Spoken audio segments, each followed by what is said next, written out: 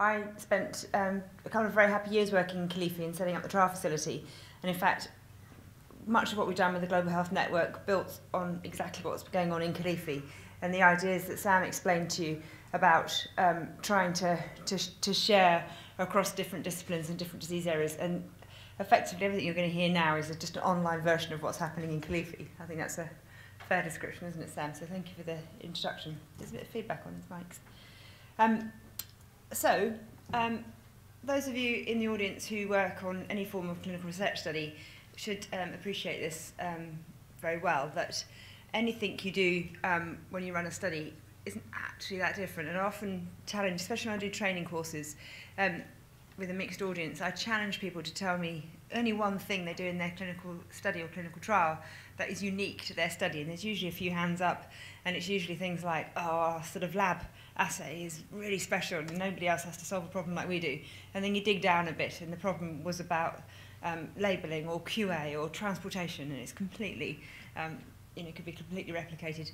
So really what I'm saying is that so much of the things that we find difficult when we're trying to run studies well are shared. And it doesn't matter what disease we're working in, it doesn't matter whether you're working in a shiny hospital in London or in some of the difficult settings that we work in sub-Saharan Africa.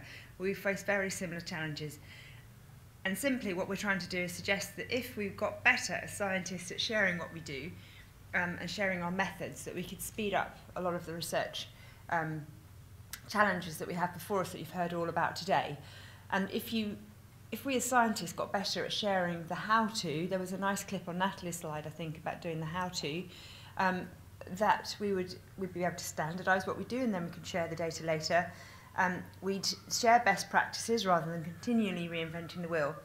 And it would be immediately bring this collaboration and networking that we've been talking about. So this is really about how to put this into practice. And a few people have used the phrase community of practice today, and that's entirely what I'm talking about here. So community of practice, there's a nice academic label and whole school of thought about this that was really coined in Harvard. And a community of practice is a group of practitioners that share the same issue. So we're all trying to improve research in low-income settings, and particularly in neglected tropical diseases. You get those people to work together to solve the problem. And it's, in this case, we want to apply it to speeding up research in neglected tropical diseases. So a few years ago, we brought some of these ideas together. And as I say, it's really started from setting up an area for clinical trials, which we pretty much made an online version of the clinical trial facility we had set up in Kilifi. That went really well. It just was phenomenal. It took off very quickly. And so several groups, including Jeremy, who was here this morning, came together and said, I'd like one of those too. So we just replicated it, linked them all together, and thought we've struck on something here. And it's effectively a science park for research. And all it is a space online to do your work, to talk to each other, to find collaborators. But we're just trying to apply the best digital technology that we can find.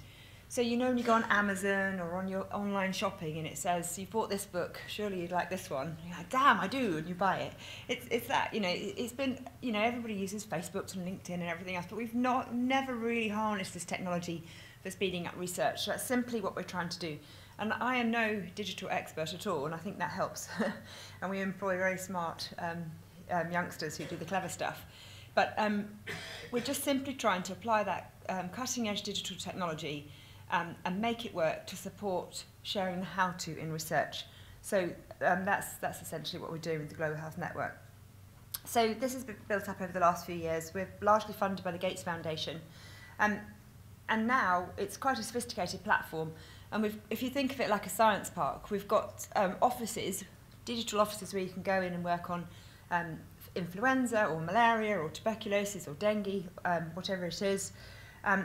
And you can go into that office and you can just share protocols, develop SOPs, discuss what the endpoints you should all be measuring, very important, you should all measure the same endpoints.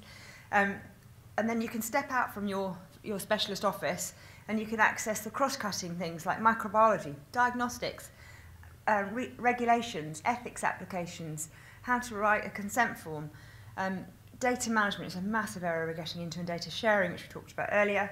And then we've got quite a few research tools that I'll come back to in a minute.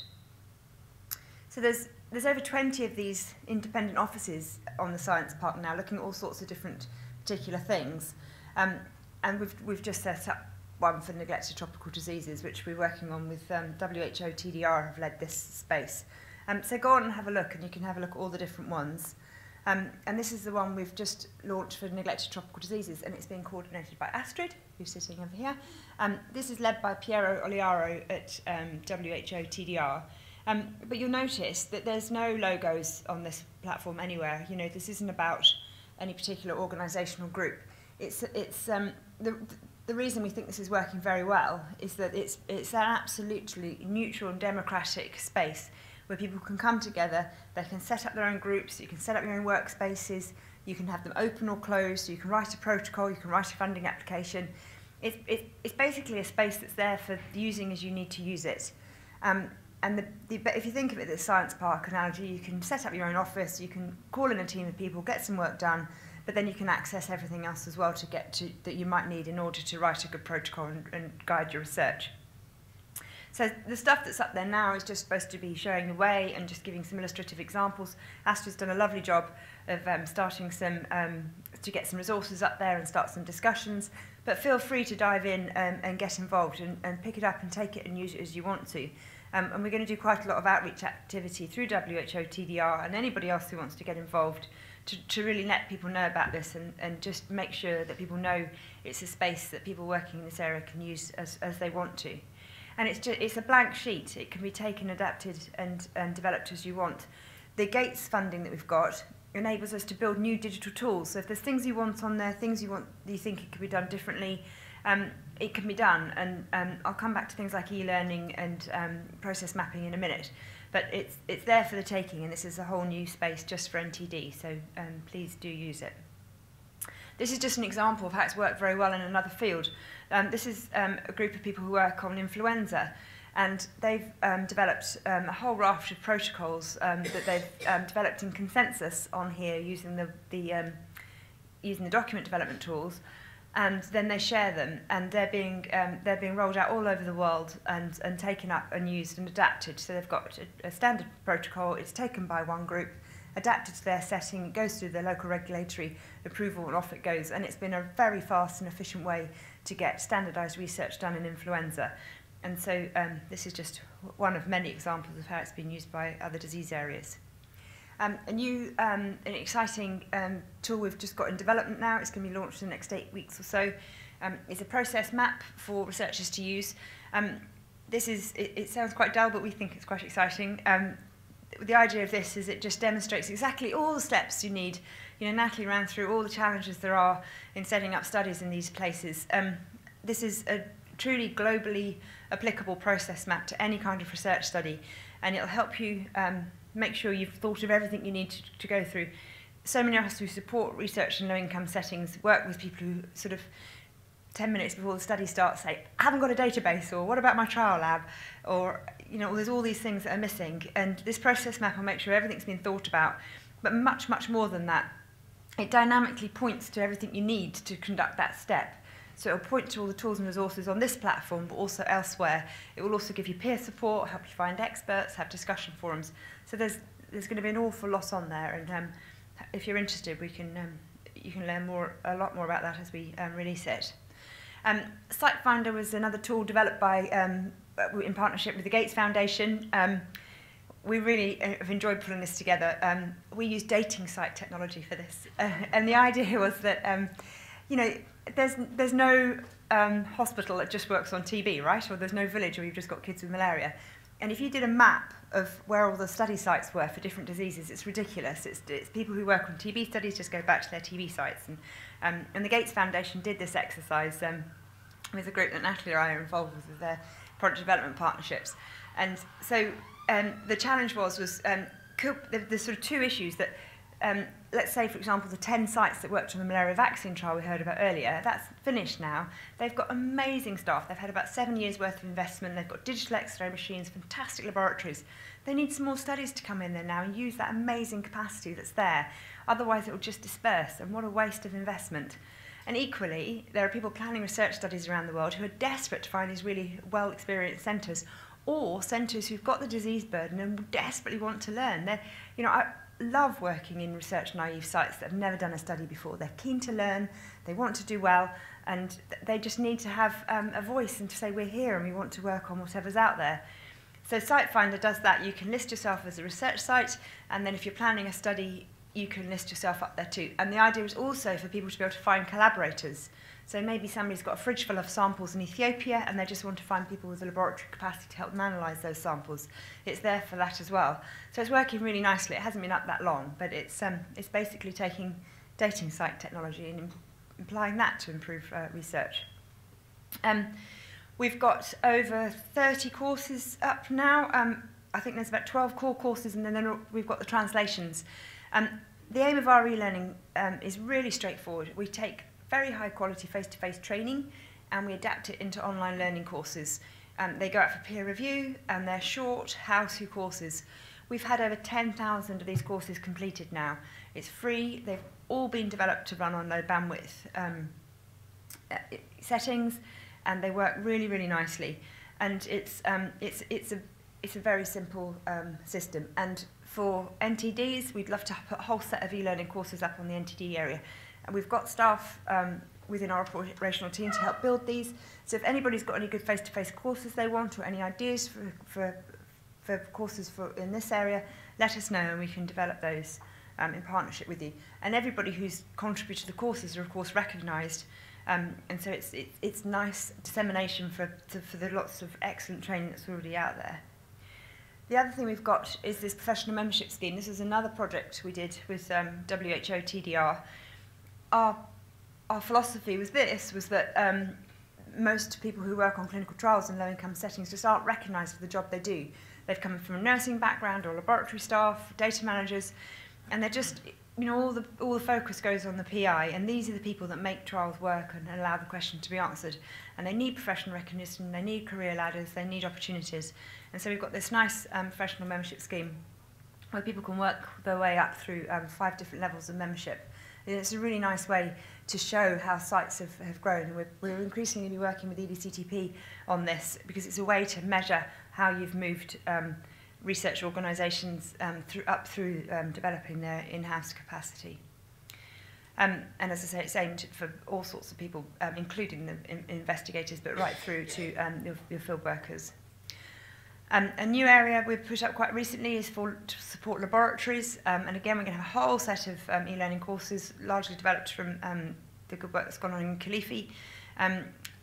We've heard already today about the lack of things like normal ranges that are applicable for these settings. We're working in partnership with groups like the African Society of Laboratory Medicine and GLABMAP, which was a WHO initiative to try and list laboratory capacity around the world. Again, the idea is simply to network the networks and make sure everybody can access information. And again, the process mapping tool will really help pinpoint what's available and stop people having to reinvent the wheel with things like quality management standards and so on. So, just really to summarise, it's simply a mechanism for researchers to work together without geographical, institutional, financial barriers. The idea is to help people work across disease areas, across institutions, across regions. We have research nurses in Malawi, for example, talking to research nurses in Nepal and explaining how to set up a community advisory board. That's a community of practice in action. So there's 20 different offices, if you like, in the science park now, and they're given this really high-tech area for them to work in using this cutting-edge technology, and they can just get on and do the work they need to do, and their staff and their teams can access all the other resources. We've had over 200,000 visits and 11,000 courses have now been completed. And what keeps people coming back is the extra sort of cross-cutting tools that can help them with their work, so the process mapping and the e-learning, for example. It's really important that we try and make some initiatives like this work, because we've heard all day that there's not enough research and evidence collection going on in places like this. Research is seen as being expensive and slow, cumbersome and difficult. But the things that people find expensive, slow, cumbersome and difficult are the same ubiquitous challenges that we all face. And as scientists, we're rubbish at sharing. We just don't do it. It's just not, we haven't been brought up to do that. And it's there is a massive focus on data sharing, which is fantastic, and it's the way the world's heading. That's great.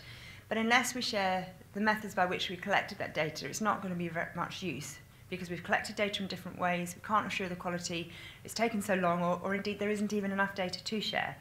So we need to step back a bit and think about the bit that happens before.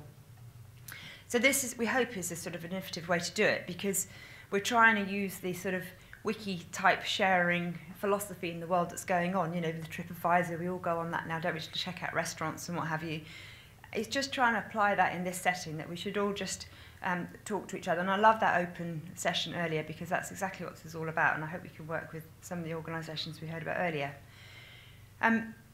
It's also that we're terrible for working in silos and vertical networks, and that hopefully we can use digital technology, because the trouble is information overload, isn't it? There's just so much out there. But that doesn't stop Amazon and Facebook and LinkedIn, does it? So it shouldn't stop us. You can organise information in a very clever way, and it's all about how you present it and how you personalise the views that people get on websites, and we can do that.